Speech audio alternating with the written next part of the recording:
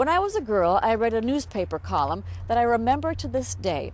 It was written from the point of view of a teenaged boy lying in the morgue.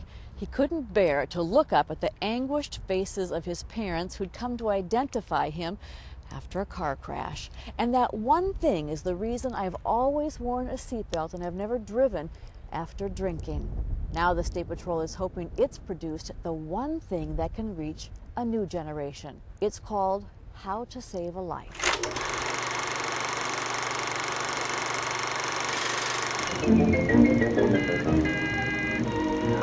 There goes Mr. Speed King himself, passing on a curve. Most kids will see a carload of driver safety material before they earn their own set of keys.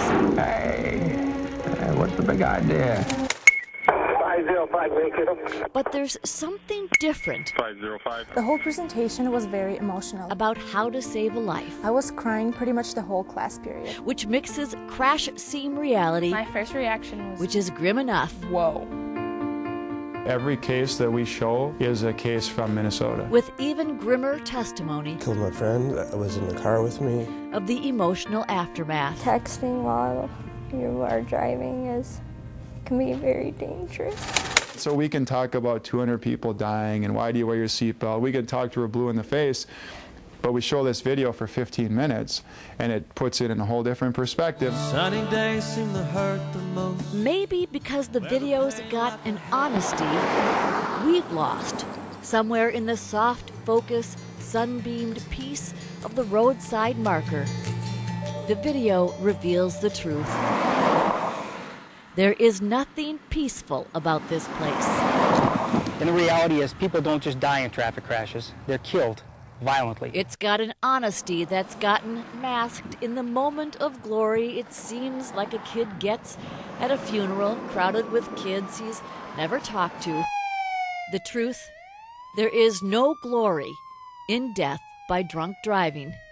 Just ask the little sister left behind. Going out to see the car was probably the worst for me because I felt I could experience what she really went through. Better yet, Don't drink and drive. Don't take the chance. ask the boy I mean, you could make it home safely 1,000 times, who killed his but friend it's just that one time while driving drunk. that can change your life forever. And it's no coincidence My skull, eye socket, cheek, and jaw were severely crushed. the voices of the video Whenever are young. I'm in the car with somebody and they're not wearing their seatbelt, I tell them they should. That's our target audience. And to have a 40 or 50-year-old or even a 30-year-old or even a 25-year-old trooper talking to a 16-year-old, it just didn't seem to have the value that someone their own age speaking directly to them would have. And yet part of what makes the video work In this age group, is that every time if you're going to die of a non-natural cause of death, it's presented it will be to a high school class in a vehicle. by an actual road trooper, 74% chance of that. not a community service officer or safety educator, Last year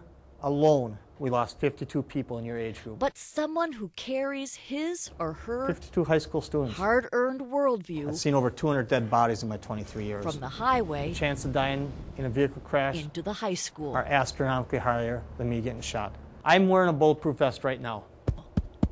And few If I had to choose and I was only given one choice, have embraced this role bulletproof vest or a seatbelt, more than Sergeant Kurt Thermos, it's a seatbelt. who was at St. Thomas Academy last week. I'm taking this vest off like that. What do you guys think?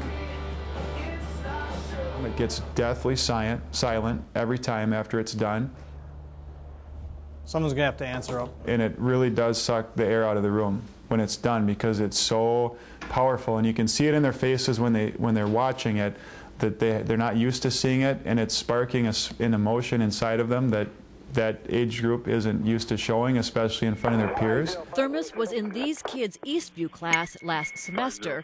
They wrote about the experience. The presentation also showed me the other side of driving. I was really excited about it, and now I'm scared because I realize how many things could happen. I came into class not thinking too much about it and goofing around. I just can't take them seriously with those funny I know hats. now that the road is a dangerous place, and bad things don't just happen to bad people. Once State Trooper Thermos started the video, I knew that this was one lesson nobody would laugh at. The things that were in the video opened my eyes, and I realized that things like that really happen to regular people like us. Even if you're not drinking, you can still be involved in an accident. That night, when my family was driving to a restaurant, I made sure everyone had their seatbelts on and that my dad was driving safely in the bad weather we had. And I'd much rather talk to you today in this venue than be required to put on this campaign hat, make a walk down a sidewalk for your front door, and knock on it. That is the worst part of my job, by far. I hate it. Behind the door, Lieutenant Matt Langer knocks on this evening. Greg, my other brother-in-law, Mark. Is a family. Sister-in-law, Diane. Thanks for having me. That knows death. Driving up here tonight was exactly like doing a death notification. And Brianna Reamer didn't come home, but that was 2.5 years ago now. And ever since, her family has done everything possible to keep other kids from dying on the road like Brianna did. We, on behalf of the State Patrol, appreciate your family's willingness to step forward and be a part of this video. Her sister Amanda is part of the How to Save a Life video. The family is watching it this night. I have my lawyer fees for the first time. And I'll never get to hang out with my sister and go shopping with her again. It's not about being cool. I was there when Amanda was being videotaped, and I was bawling just watching her. I was thinking maybe I should just take her out of there. It was very difficult for her to talk about it, and she broke down and cried quite a bit. Not an easy thing. This is a very powerful movie, I think. It's very powerful. But an important one. It's real. It's real. It shows it like it is. And that's what kids, especially kids, need to see, because this is real life. And you got to take it seriously. For a family whose very emotional survival depended on transforming their loss into someone else's life lesson. I don't think I'll ever forget the things I learned and saw, and hopefully this will impact my driving later on in a positive way. I think she would have wanted us to help save people's lives by talking about what happened. Some students say they're so affected by the video that when they hear the music from it on their car radios, they actually stop and think about how they're driving. One school played the music during passing time to reinforce the video's message. If you'd like a trooper to come to your school, log on to myfox9.com and click on How to Save a Life. We'll link you to the Minnesota State Patrol. I'm Trish Van Pilsum for Fox 9 News.